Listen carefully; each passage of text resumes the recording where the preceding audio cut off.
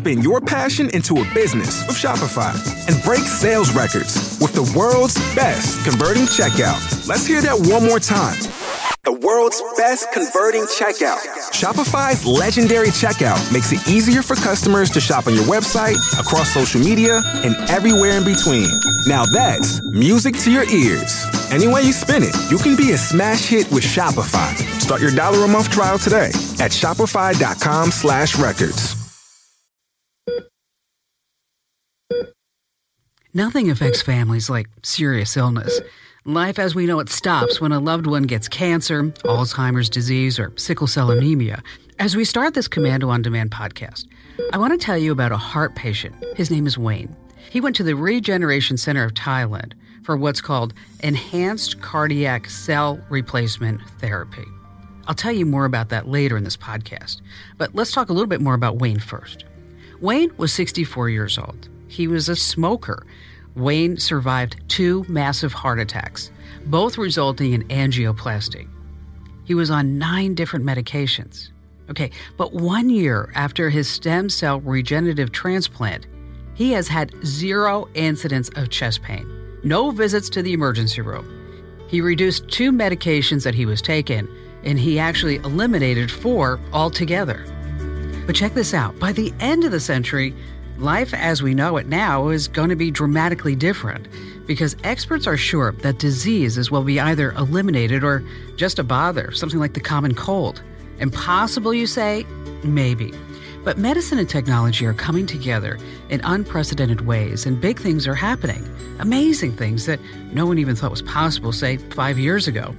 Now, the most powerful movers and shakers on the planet are betting billions of dollars on brand new breakthroughs that promise to defeat disease by the end of the century, if not before. So in this podcast, I'm going to lead you through this giant top secret lab. And imagine this, we're going to open each and every door and find out exactly what the buzz is all about.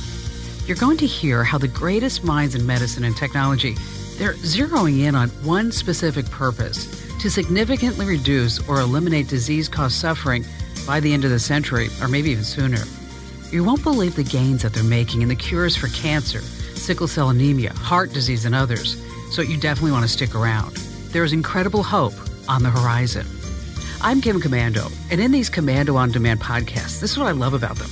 I get to delve into one particular topic. And that's something I just can't do because of the time limitations on my weekend radio show. Which, if you are listening to this podcast, I have to tell you right up front because people are confused. The Commando On Demand podcasts, they are not the Kim Commando Show podcasts. If you'd like to get the Kim Commando Show podcast, head over to getkim.com. Once again, you want to sign up over at getkim.com. You have to check blind spots to drive safely, right? Same thing goes for identity theft protection. If you just monitor your credit, you might miss something, like your info for sale on the dark web. LifeLock detects a wider range of identity threats to help protect your identity. No one can prevent all identity theft or monitor all transactions at all businesses, but LifeLock offers visibility you might not get on your own.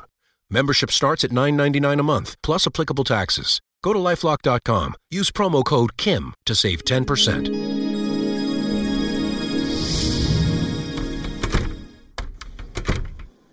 Okay, so this is it. The lobby. We're in our fictitious lab where technology is helping great innovators fight all the diseases that ruin families. We just hate them. Let's take a tour.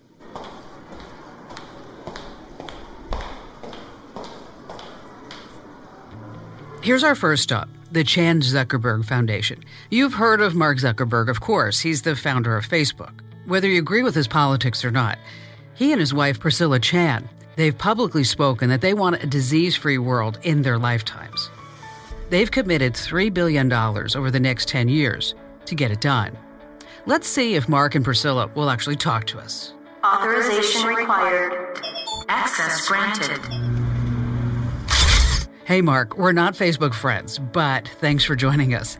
The Chan Zuckerberg Foundation has said that they want to get rid of any type of diseases in your children's lifetimes. Doesn't that seem kind of far-fetched? Then it actually doesn't seem that far-fetched that by the end of the century, which is 84 years from now, so we have a long period of time, that we can have really made progress getting to a point where we've either been able to cure diseases, eliminate them, or just be able to manage them as kind of non-harmful ongoing conditions, like a cold or something like that. Of course, you started out in technology. Everybody knows that. You put together Facebook. But what made you want to tackle disease? And how did you put all these pieces together? So we started this big initiative. We hired a world-renowned neuroscientist and geneticist, Dr. Corey Bargman. And the strategy is to build tools that will help scientists all over the world to make faster progress on curing diseases. And again, I mean, there's no way that we're going to do this by ourselves, right? So the whole scientific establishment around the world and all these people doing research, that's so much more than anything that we can do. But the thing that we can do is bring our engineering skills to be able to build tools to make it so that all the scientists all around the world can make faster progress than they would have otherwise. And we think that if we can do that, we can accelerate this and play a small part in helping the world to cure all these diseases by the end of the century. Not everyone can just jump on board this thing. Priscilla, in your vision for the Chan Zuckerberg Foundation, what type of people are you looking for? Who do you really want to collaborate with? We want people who are both experts in thinking about the theory behind the field, but we also want people who are really deep in the practice. I still work as an educator and as a pediatrician every day, and that really influences the way we think about the problem. And so we are looking for people with both of those perspectives. I've often told my son Ian this. Every generation has the responsibility to do more than the previous generation. Well, as I've been researching this, it's obvious technology and medicine are getting close to not only outsmarting diseases, but also regenerating damaged organs and tissues. You know, one of my favorite sayings in the technology industry is people overestimate what you can do in a couple of years, but underestimate what you can do in 10 years. And I really think that that's true. You know, a lot of people, I think, focus a lot of energy on just today's problems and the short-term work. But I actually think the biggest opportunities to make a change are to look at whole systems, like the education system or the health system or how science is done, and to think about how, if you work on that consistently over a 10 or 15 or 20-year period, how you can make more progress, or how you can give more students personalized learning, how you can give more scientists the funding and tools they need to make a bigger impact. You know, whether you're funding things at a big scale or building tools that some teachers can use or some scientists can use, that's something that I think everyone can play a role in and can help out with. Anything else you want to add? Thank you for all of your support. It means a lot to us. It would not be possible for us to try to do all this work and help people. So thank you to everyone out there who's joining us in this mission to advance human potential and to promote equal opportunity. And we'll see you guys soon. Okay, here's the next stop. Are you ready for it? It's a huge project by the name of GRAIL. They're all about early detection of cancer using just a little bit of blood. Getting the blood is simple, but the computation is really intense. Every individual reads over a terabyte of data, but it's totally worth it. Early detection is the key to treating cancer, and GRAIL hopes to detect it earlier than anyone ever thought was possible. GRAIL's chief officer is Jeff Huber, one of the leading engineering managers from Google. Everyone who Googles has used at least one of his applications, which actually makes him the perfect choice to head up GRAIL. Investors already have this tremendous confidence in them. Get this, to the tune of $100 million and over $1 billion in venture funding. Let's see if he's in right now. Authorization required. Access granted. Jeff, thanks for buzzing me in. And I just have to know, what inspired you to make this incredible leap from engineering applications like Google Maps to conquering and getting into human and disease science? As I was looking across the set of opportunities and looking broadly across the technology landscape and science landscape, the thing that really resonated for me was the phase shift that was happening in life sciences, specifically enabled by new technologies like next-generation sequencing, where you're effectively able to digitize biology. And I've always looked at innovation as coming at intersections. I was coming from a background in computer science, and it felt like with this new direction or this phase shift in life science, that was a really interesting opportunity to drive, to visit that intersection, to learn at that intersection, and to be able to bring the power and tools and technology that I was familiar with from building very large scale billion user applications at Google in computer science to this wave of data that was going to be coming in life sciences with next generation sequencing. I've read all the research, but what is GRAIL's ultimate mission? So GRAIL's mission is to detect cancer early when it can be cured. The underlying premise of that is very simple. Cancer that's discovered at an early stage, stage 1 or stage 2, it depends a little bit on cancer type, but the outcomes are overwhelmingly positive. 70%, 80%, 90% rates of cure. The cure today is simple. You cut it out before it spreads and becomes more complex. Cancer that's discovered at late stage, in contrast, stage 3, stage 4, is roughly the inverse, 80 to 90% negative, where people die. So at simplest, we're trying to make that shift. Instead of detecting at late stage where the odds are stacked against you, we want to shift it to early stage where the odds are with you. I have to tell you, anybody who listens to these Commando On Demand podcasts, they're gearheads, they love technology. Can you explain some of the tech behind your mission? The underlying technology behind that is what we call ultra-intense genome sequencing, where we're sequencing an order of magnitude broader, 2 or 3 orders of magnitude deeper than anyone else is, generating on the order of a terabyte of data for every test that we do. That data is then fed into leading technology, machine learning, deep learning systems that can ultimately make that diagnosis at its earliest stages. And the entire medical field is cheering you on because you're starting to do just that. But in the beginning, GRAIL's technique was discovered kind of by accident, wasn't it? The background or genesis of it was they had acquired a company called Veronata that was working on non-invasive prenatal testing, which was a blood test that took a blood draw from a pregnant mother and was able to detect fragmentary DNA in the mother's blood that was a signal of fetal abnormalities, things like Down syndrome. After they had done 100,000 of those tests, they had about 20 tests that were anomalous, where they couldn't explain the result. And what they found from that, when they dug in, was that those were cases of actually very late-stage cancer that hadn't yet been diagnosed. That lit a light bulb at Illumina that said, okay, with this test that was developed for a completely different purpose, clearly there is signal there, and we were able to detect it at, if you imagine cancer kind of by stage, increasing in complexity and in concentration in the blood of the fragmentary DNA and RNA that is there. They were able to detect it at very late stage and high concentration. What would it take to slide down that curve to the very earliest stages? But it's really a whole nother level of this is a moral and ethical imperative given the potential for impact. You said before that there's a personal story behind your mission. My wife, Laura, who was 46 years old, healthy, fit, no family history of cancer whatsoever, started having some symptoms. And that led to a 2-month diagnostic quest that ultimately resulted in a diagnosis of late-stage cancer, colon cancer specifically. That obviously was a shock for her, for me, with no symptoms, to then be diagnosed with colon cancer that had spread extensively to her liver through her lymph system. That began 18 months of treatment. I'm confident that she got the best treatment in the world, but while it was a noble battle, it was ultimately a losing fight because of where it started. I'm very confident that if GRAIL had existed 3 or 4 years earlier, that Laura could have had a very different outcome. She could be alive today instead of where we are.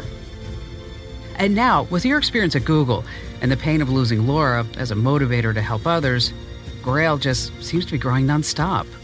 We've grown from 40 people in March to almost 150 today, and there's been a rocket ship ride ever since. Okay, so behind this door, there's some real genius going on. It belongs to Jennifer Doudna and one of her research contemporaries, Mark DeWitt.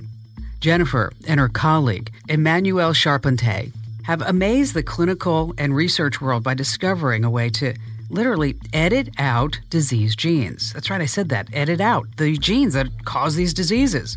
So if you have this hereditary disease in your family, you really want to listen up. Jennifer is a biochemist at UC Berkeley. Her colleague, Emmanuelle, is the director of the Max Planck Institute of Infection Biology in Berlin.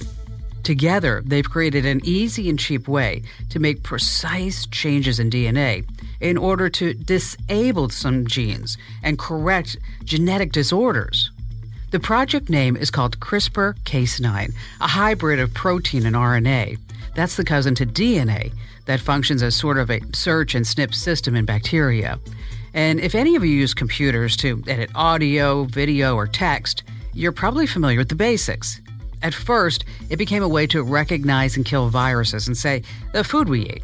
But Jennifer Doudna soon realized that it could also work well in other cells, including human cells, to actually perform genetic editing. She's a hot item now, having been elected to the American Academy of Arts and Sciences. The National Academy of Sciences recently awarded the Breakthrough Prize and the Life Sciences Award. Let's just see if she's in. Authorization required. Access granted. Jennifer, I appreciate you taking the time to talk to me about CRISPR-9. Really quick, if you can do that, explain the discovery that led to the basis of your work. It turns out that a lot of bacteria have in their chromosome a sequence of repeats that are interspaced with sequences that are derived from viruses. But nobody knew what the function of these sequences might be until it was noticed that they tend to also occur with a series of genes that are often encode proteins that have homology to enzymes that do interesting things like DNA repair. So it was a hypothesis that this system, which came to be called CRISPR, could actually be an acquired immune system in bacteria that might allow sequences to be integrated from viruses and then somehow used later to protect the cell from an infection with that same virus. So I mentioned to my tech-hungry listeners that genetic editing is a little like audio editing or word processing. So we're all just dying to know how. Once you discovered the genes, you began to actually cut and paste those genes around. So what emerged over the next several years was that, in fact, these CRISPR systems really are acquired immune systems in bacteria. So until this point, no one knew that bacteria could actually have a way to adapt to viruses that get into the cell. But this is a way that they do it. And it involves detecting foreign DNA that gets injected from a virus that gets into the cell. The CRISPR system allows integration of short pieces of those viral DNA molecules into the CRISPR locus.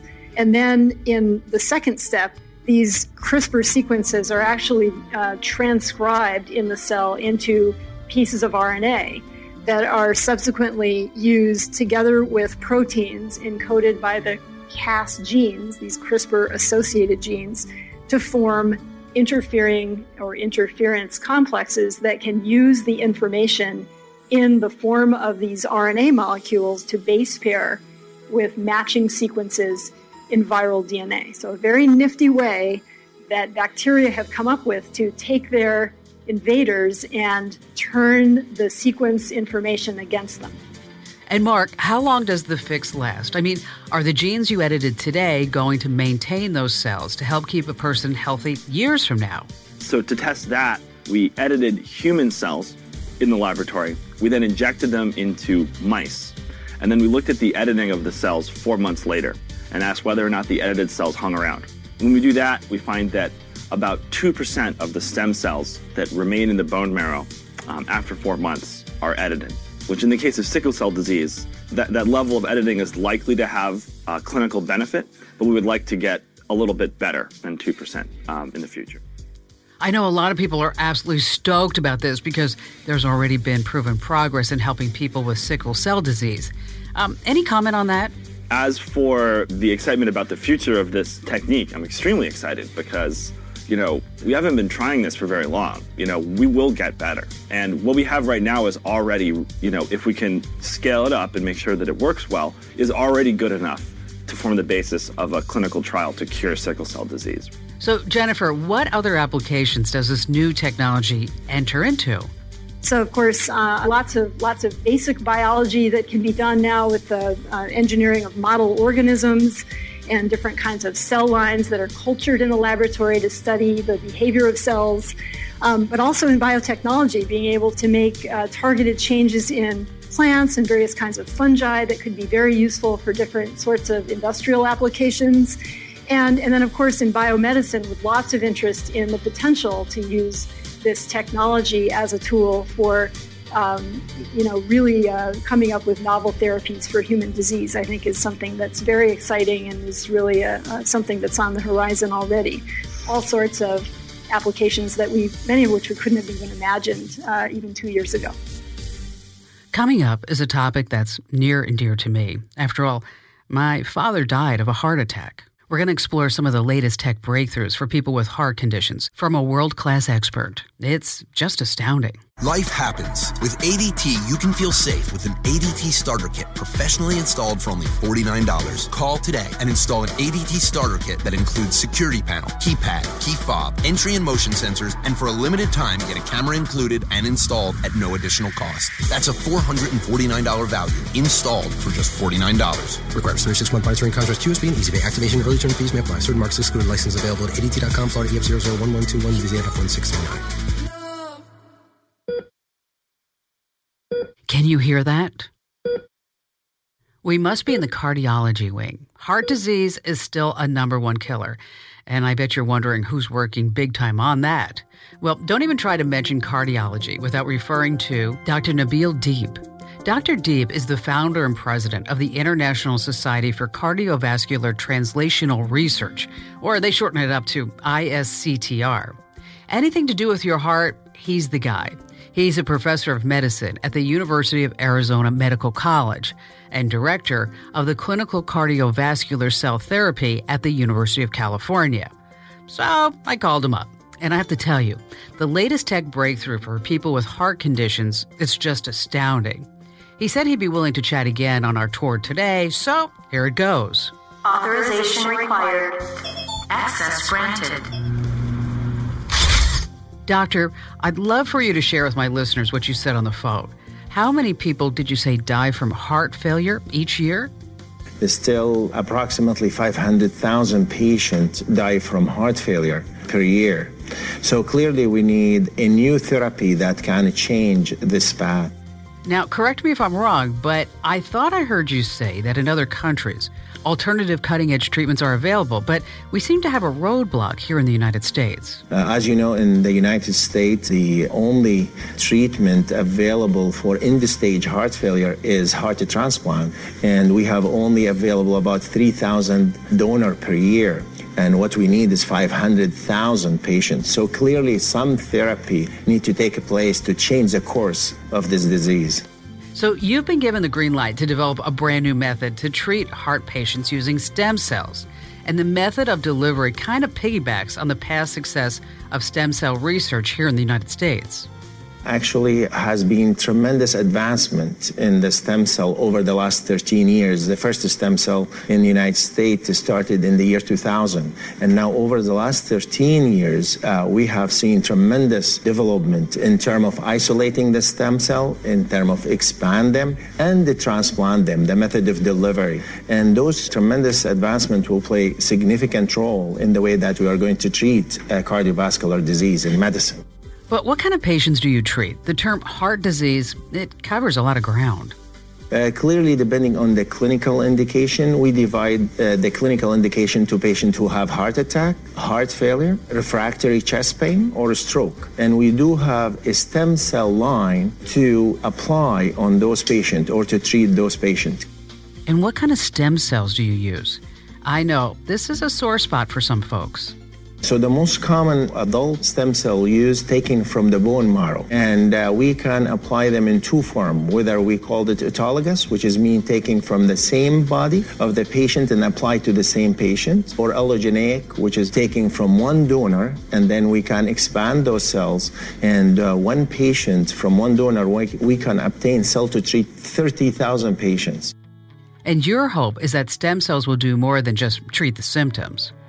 What we think is that the stem cell is going to be the treatment of the disease instead of treating symptoms, which is mean regeneration of a new heart muscle or regeneration of a new blood vessels to make the heart stronger or to build a new blood vessel to increase the blood supply to the heart.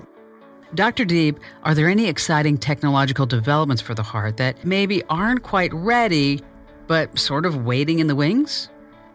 In addition to the stem cell, currently we are running a research in Mercy Gilbert in multi-center clinical trial in the U.S., a new stent that can be placed in the artery for blockages, to treat the blockage, and the stent can be absorbed within 2 years, and no need for long-term anticoagulation. So there's tremendous exciting technology coming in cardiovascular disease.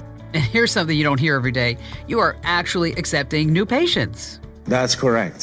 So the patient, if he's eligible, whether he have heart failure, shortness of breath, despite of best medical therapy available, or recent heart attack, or continue to have chest pain, or a stroke that has been 6 months and continue to have consequences of the stroke, disability, and so on. So if you want to register as a new patient or find out more about Dr. Deeb's work, just visit isctr.com.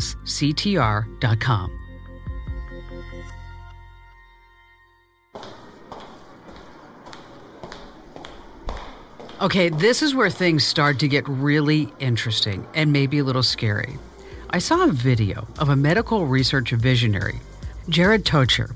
It looked like he was, quite literally, controlling the movements of a living mouse with a light. Like I said, it was scary. But he's not some kind of mad scientist in a lab. He's actually the assistant professor of molecular biology at Princeton University. He believes that by using optogenetics to control cells, it will eventually help treat cancer patients, repair organs and tissues. Authorization required. Access granted. So, Jared, I noticed that you have a very different approach to your work than many of your peers. So as a biological engineer, I really view cells as programmable devices. Every cell in our body is a programmable device that we can use to carry out complex functions. Cells can be reprogrammed and undergo huge structural changes during life, and they can produce materials like spider silk that are even tougher than Kevlar. Is your approach being utilized yet, or is it just in this experimental phase? So these sorts of approaches are actually really relevant already in the clinic. So in this amazing new technique of T-cell immunotherapy, it's possible to take cells out of a patient, introduce designer receptors that allow them to hunt down and track cancer cells, and put them back into the patient, in some cases just melting tumors away. So in terms of actually programming a cell like a mini computer, how's that coming along? This is really challenging because cells are in some sense wet computers whose programming language we're only beginning to understand. And instead of transistors, the circuits in these cells are proteins that might wink on and off or move from one location to another or assemble in little miniature machines and little nanoclusters like oil and water. And moreover, even if we knew what program to deliver, the tools that we have in biology to actually program inputs are incredibly rudimentary. So using even the best drugs, we can't add a drug to one cell and not affect its neighbors to turn things on only in that cell at one time. And even with the amazing revolution of genome editing, we still are not able to do anything other than make a permanent modification. So we can't control this when and where we want. Let's get back to that controlling a mouse with light thing. That was really impressive. For some of you, this might sound familiar. Light control in biology is what's called optogenetics, and it's really made amazing revolutions already in neuroscience. Using light-gated ion channels in brain, we can actually control movements, memories, and many more things inside animals and potentially even in people. But of course, the power of optogenetics goes far beyond neuroscience. There are many more types of cells out there than neurons and many other processes than in the brain. And so my laboratory uses light-gated proteins to actually move, that stick to each other or catalyze chemical reactions to be able to move proteins around inside a cell or even assemble miniature factories to synthesize natural products of interest. Well, I can't quite picture that. Can you unpack that for us and tell us more about it? So one example is that we might be able to take a protein that controls cell motility and cell movement, wire it to a light-sensitive module, and then every time we shine light on a cell, we can move it when and where we want, like a cat following a laser pointer. Jared, I just want to know what's brewing in your lab for the future. I mean, how far do you actually want to take this? One of the things that my lab would really like to do in a long-term sense is the idea of being able to program and repair tissues and organs. For that, we actually look to nature and how this naturally happens during embryogenesis. In the embryo, there are proteins that actually act as sort of zip code proteins or compass proteins that tell cells where they are and then therefore what to become. So one of our immediate goals was to actually be able to make light-controlled versions of these zip code proteins so we could turn on different organizational programs when and where we want in the embryo. Okay, what about cancer? Cancer is a disease in which the pathways that control cell growth become rewired so that a cell will grow in environments where it normally wouldn't. And we imagined that we might be able to diagnose this by actually probing the inputs to these growth pathways with light, measuring responses, and where treatment with appropriate chemotherapy drugs actually could turn the cancer cell signal processing back to that of a normal cell. And now we can envision all optical diagnosis where we might be able to probe entire functional processes in a cancer cell, even detecting mutations that we haven't yet identified in other methods to be able to identify which drugs optimally take. Of course, this is only the beginning of this very exciting new field. There are many other approaches we can imagine in the future. Right now, it's very exciting to think that we can go beyond light to other sorts of fields, like magnetic fields or ultrasound, to be able to address cells deep inside an organism. Wow, Jared, this is pretty heavy stuff. Molecular biology is definitely not my field, but I'm super glad it's yours. You're obviously very gifted at what you do, and I truly wish you all the best in helping the human immune system function so much better. Thank you very much.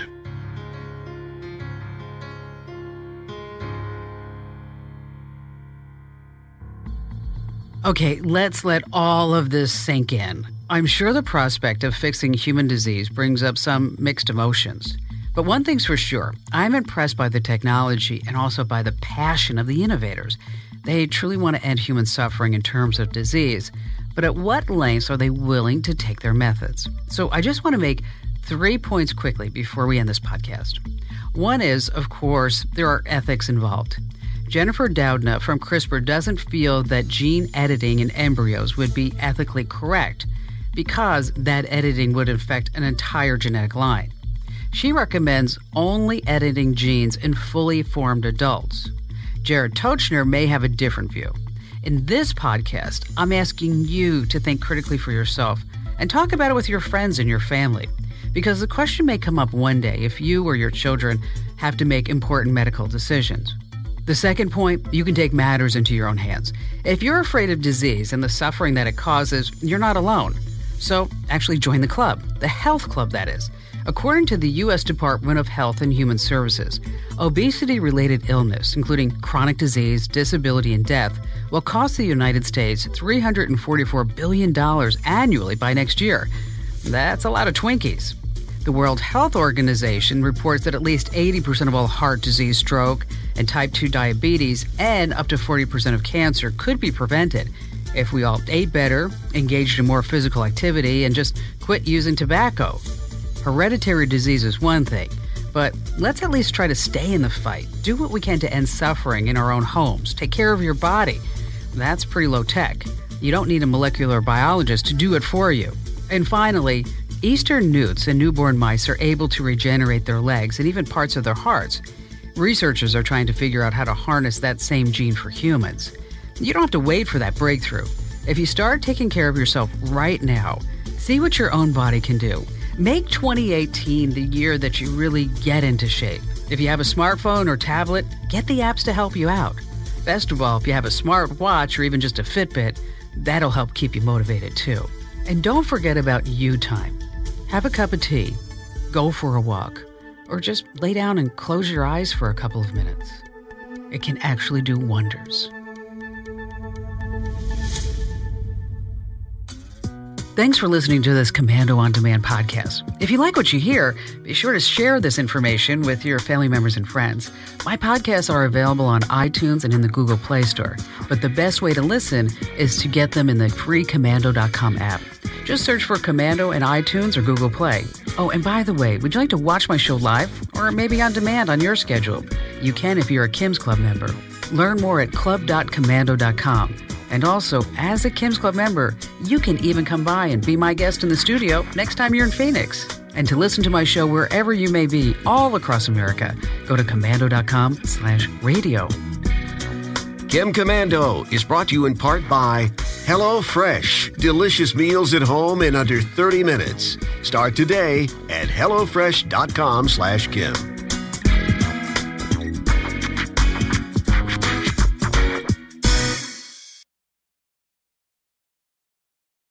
Come strengthen your pack at the new Great Wolf Lodge in Manteca. With over 50 attractions, we wanted to see how many we can name in the remaining seconds of this ad. River Canyon Run, Oliver's Moonstone Maze, Tin Paw Bowling, Howler's Peak Ropes Course, Magi Quest, Slaptail Pond Wave Pool, Build-A-Bear Workshop, Storytime, a 4-story water Only fort, 40 more to go. Wolftail And now that a getaway to Great Wolf Lodge in Manteca is just a short ride away, families have time to experience every attraction at the lodge. Great Wolf Lodge. Strengthen the pack.